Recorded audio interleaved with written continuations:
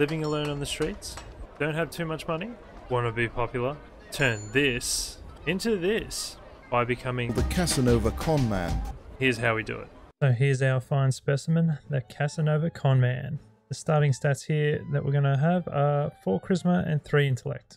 Okay, so the first thing you want to do is head over to the merchants here, little marketplace, and we're going to grab some meat. Now that we've got the meat, we can recruit the dog straight up. Next, we'll get the sugar from the crates behind the marketplace. Now we're going to head and get our second companion. So in the inn, we can talk to this guy. His name is Sidmeyer, and since we've got 4 charisma, we can recruit him for free. Next up, we're going to get a free horse.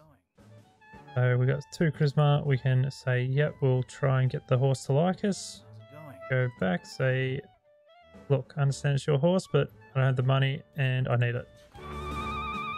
Because we are the Cassanova Conman. That's how to get a free horse. Now we need to be level 5 to activate the merchant quest line, and that's what we are aiming for. So we need to make some XP very quickly. So what we can do is activate waypoints are really nice. We can start heading towards Erteron, because I think by the time we get there we might be level 5. Be very damn close, and plus we can activate another waypoint very close to Erteron. We don't have to run all the way back. So even getting some wood around this lumberjack event. Easy gold and easy XP. On the way to Erteron, you might notice this dragon here.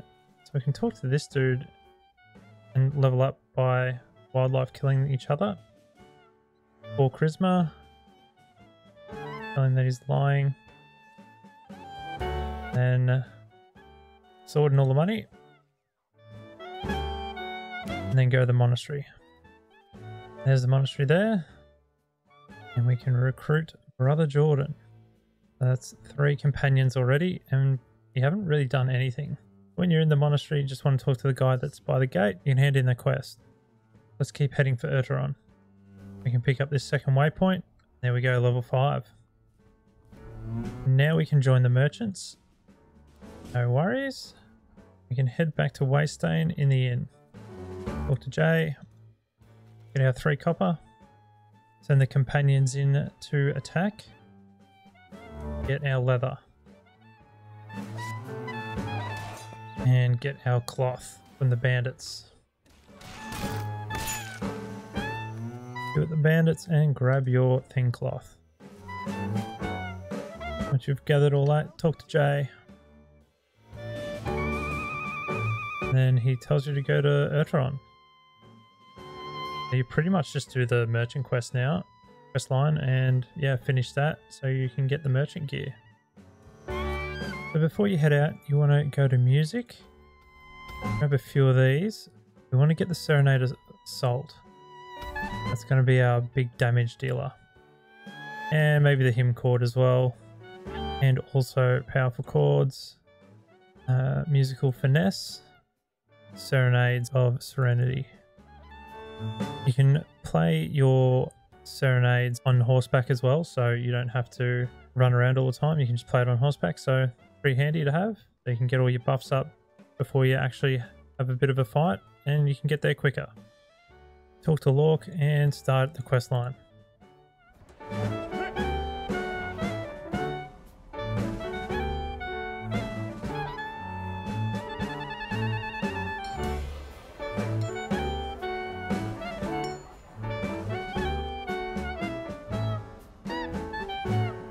So the merchant quest doesn't have any combat at all.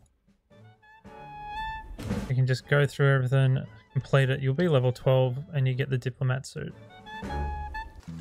Now that we don't look too shabby and look pretty posh, we can finally recruit our last companion. Now before you set out, you can talk to Jackie, the clothing merchant here in Erteron. And he will sell you the wool pants. It gives your non-summon companions 15% health, and also the wool suit, the chest and pants, with a combined total of 30% more health for your non-summon companions. But I'm not going to do that, but if you want to, go ahead. He's located just here in the market. Okay, so let's get our next companion. So here's our next companion, Butter, who's located just in the entrance of the Golden Forest from the Green Vales. So you talk to him. And since we have 3 intellect and 2 charisma, we can pick this option. Also, if you have 3 charisma, which we do, we have 4, we can get him to come with us. So we have 4 companions with us at the moment. Pretty good start without doing too much questing, really. I think it's time to get a bit of levels under our belt and also a bit of good gear. Don't forget to keep your serenades up while traveling. So we can increase some of our skills again. We get the hymn chord, musical finesse, powerful chords, and we can also get encouraging speech. So we can use that to buff up everyone. And on the map, we are just near the poison, on the border of the poisonous swamp and the darklands. So just here. And what we want to do is kill some of these zombies that are here for a lot of XP and also some good items. We can just attack these zombies and just make sure your buffs are up. Like, our companions do a fair bit of damage with all of our like buffs on them. Like, they got health regen and a lot of damage sort of going up. You get 440 XP. So with our damage and everything, with the Serenade of Assault and plus our Serenade of Serenity, you get 12 health every 2 seconds and more armor. See, and here we go. This is what we wanted. Herb crafted golden ring. Straight up. This is like a level 40 ring. We also got pretty good pants as well. Right? So we can just equip that ring on us. So we've got a lot more health. It's all good. I'll wait until the dog gets a little bit stronger before he can put that on. This might be a little bit harder. There's a few zombies here, and I know there's a weapon for Butter here as well. We can sort of just try and get them in, and then we can use one of our pretty big moves as well. Just use the hymn chord, and then we can summon a lot more allies to help us fight. We should be able to take these guys down pretty quick. Stray Dog is taking a lot of damage, but is getting healed a lot as well. There we go. Get a few more dogs and stuff. We're dealing so much damage. These things are level 30, and I'm playing on the hardest difficulty too. More red silk, some deadly poison if you want. Send these guys in. You know what? Have some more companions. I'm just showing you how much damage you can do. I haven't even really played the game yet. I've just done the merchant quest and then sort of come here. Or grabbed allies and come here. Pick up this, we get Nature Sting. So it's a pretty good sword.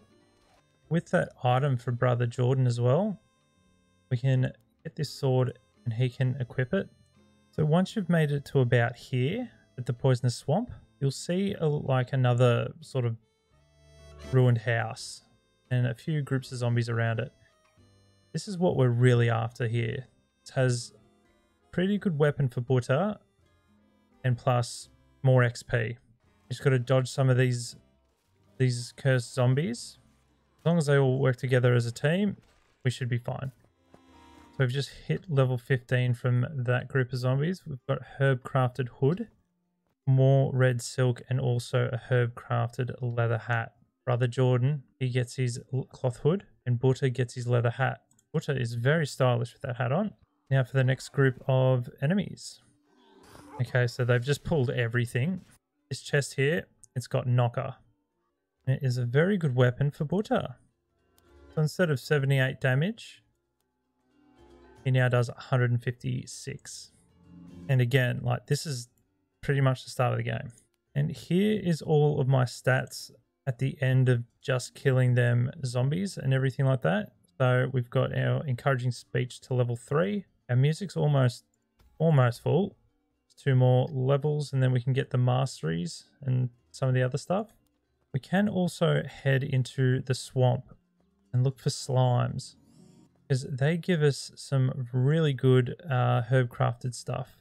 Pretty much just here in the poisonous swamp, We're just below the Vendigo, and then there's like heaps of slimes here.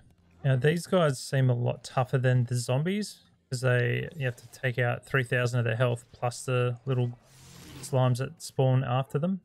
We just got some magic potions from them. We can also loot this chest here. Gives us a steel helmet and leather boots.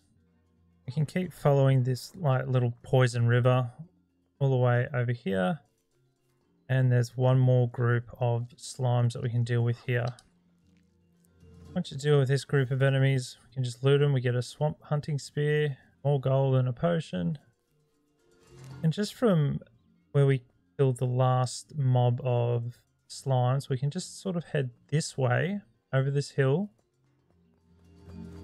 past this little pond with a fish in it. Just want to sort of go just up here where all these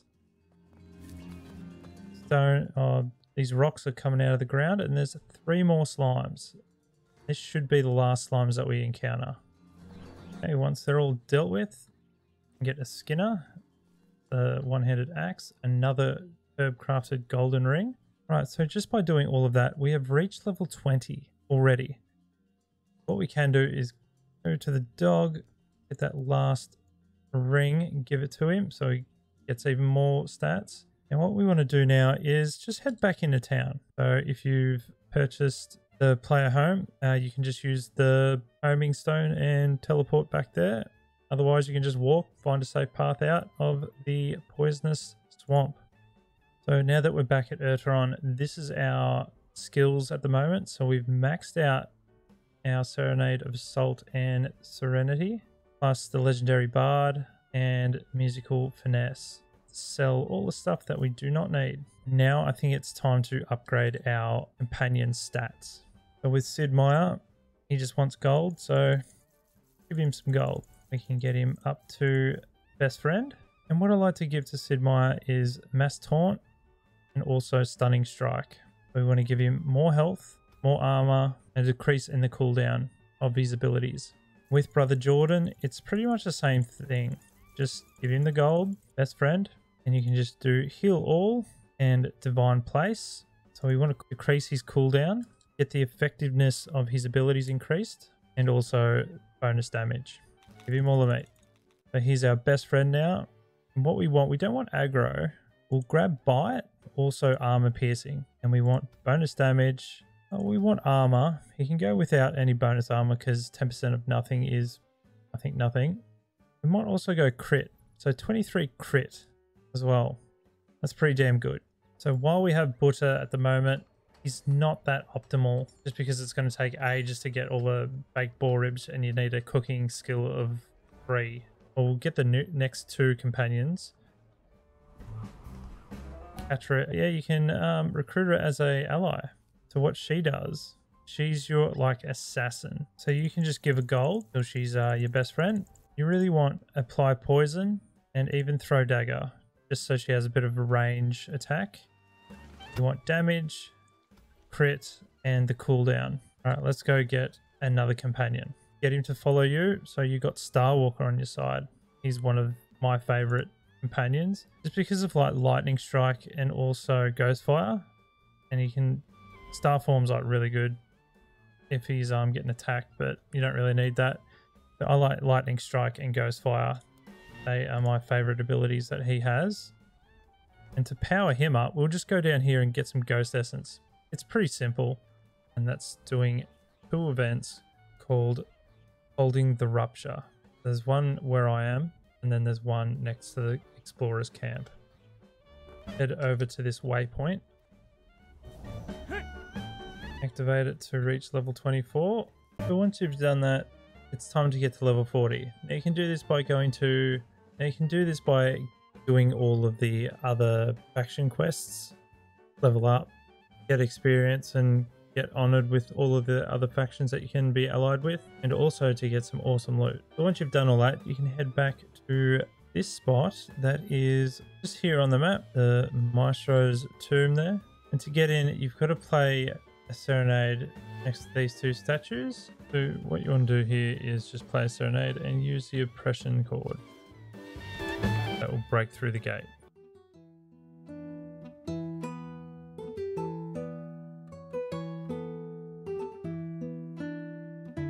after upsetting all the locals, and just like that we convinced them all to like us again. And make quick work of him. Another 3 pieces of the musicians here. You get the pants, gloves and boots. Here we are at the envious composer. And we get the bard's gloves, boots and the musician's robe. So now we look like the part of the musician, but the bard gear is what we're really after. Speak to the maestro, play this lute as hard as we can. Great musician against grand musician. The conman will prevail. We look suave, very suave indeed. So what's so important about the bard's gear? Reset item bonus allows you to bring 1 more companion to the group, which we already sort of had. But the 5 set bonus increases the chance of powerful attack and deflection. So whenever you do like serenades, even playing the serenade of speed, you have a chance to deflect damage to the enemy. And that goes with all of your companions too. So, you know, you've already got that extra companion slot, plus all of the bonuses with an epic armor, a melee build, a range build, or even if you want to go the mystical musicians route, it gives you bonus damage to all of your dark magic and all of your magics anyway. You summon skeletons. If you want to go the dark magic route, which would be really good, so it's just companions just galore. But you do lose out on 1 companion slot, your non-summon companion, so that's just a little bit of a downgrade, but well, you can do a lot of damage with all of your companions on this build. So my favorite companions to use on this build are Sidmire, the Spinefall Fiery Defiler, the Crusher Breastplate, and also the King's Necklace and King's Rings. Fully upgraded, you get Mass Taunt, Stunning Strike, bonus health, bonus armor, and abilities cooldown decrease. Next up we have Brother Jordan with the King's Sword, Metropolitan Hood, Metropolitan Necklace, and Metropolitan Rings. Fully upgraded. Heal all, which heals all of your allies as well, which is really good. And also Divine Place. Chance to create a spot of holy energy that heals allies. So if Sidmire's tanking or even Butter, and then they're standing in the same spot, they can get healed over time. With the bonus damage of 10%, abilities cooldown decrease, and also the bonus ability effect increased by 20% as well. Next up we have Starwalker, the Cataclysmic Grand Staff, the Robe of Elemental Fury, Archmage Necklace, and the Arcane Filled Rings. Now there is a Arcane Robe. I'm pretty sure you get that in the Rift, if I'm not mistaken, so that can increase his damage even further. He's fully upgraded with Lightning Strike and Stun, and also Ghost Fire that causes just damage over time to enemies standing inside the radius. Also has bonus damage up 10%, abilities cooldown decreased, and also the bonus ability effect. Last up we have Butter, the King's Mace, Snakebite Mask, King's Necklace, and King's Rings. I couldn't get him fully upgraded because the boars, I just got tired of doing it. But anyway, we just missed out on like 1 skill point. What I had with Butter is Butter hits ground, which just knocks all enemies around him down. And also Butter creates a wave of power, slows enemies down and damages them. So he's big AoE sort of base character. I put bonus health on him and also bonus damage. I'd probably go maybe bonus crit, just for that critical chance to be 25%, so that'd be pretty good. I'd go that with him. Now the skills in this build, all you really need is just the music. So it'd be just the Serenade of Speed up to level 3, Serenade of Serenity up to level 3, and Serenade of Assault level 3. With Serenade of Speed, it just increases your jump movement speed. It just makes you move around really quick, which is really good, and it also affects all of your non-summon companions. So Sidmire, Brother Jordan, Starwalker, and Butter. All of the Serenades affect all of them as well. The Serenade of Serenity buffs up your character and party, which restores health over time and also increases armor and magic resistances. Gives the companions a 33% chance to deflect damage as well. That's really good. Also, Serenade of Assault increases the damage done by your party, and also the attack speed. Gives companions a passive 33% chance to increase attack damage and knock enemies down. And over here in abilities, you want the hymn chord. It is great. It just, you have that level 2, and even max to legendary bard. You'll be summoning the copies of all of your companions. So I think you can get like at least 4 with 2 copies of all of your companions, non-summon companions that attack their current attack stats and have 100% health. Like, they're going to do a lot of damage. It's like having, well, that's having 3 of each of your companions for 14 seconds. So you'll be doing tons of damage. And the legendary bard skill depends on how much chords you have. You can summon so much more copies, increasing their lifetime. So you can, I think at one point, I'm pretty sure I saw like 4 Sid Meier's, or 4 of each of my party plus them. So, you know, 5. It was just chaos. And yeah, it just, the damage was insane. Next up, we have the oppression chord, which is a must in this build just to get through the first door. It's very good sort of crowd control too. It just creates a wave that increases in time, damaging all enemies, and applies confusion debuff for 8 seconds. It'll give the enemy a 33% chance not to attack, and higher your charisma, the higher your damage, really. So use that. Also, magical chord. This creates 3 waves of magical music. This can do so much damage. Like, I was doing, I think, almost 9,000 damage just to enemies, and like, and that's AoE too. That's not just single target, so they can do a lot of damage. And we have Bard Strike as well. Just a good ability, bit of CC, knocks enemies down and damages them, so really good. Next up in our passives, we want Musical Finesse. Increases duration of Serenade buffs by 20% per ability level. Powerful Chords increases damage of chords by 20%, and lifetime of hymn copies by 2 seconds per ability level. They are really good to have. And also the other mastery skill, Legendary Bard. Serenades give chords 300% faster. If you can get the maximum overload skill on this build, you can do a lot more damage with the magical chord that increases with charisma and magic power.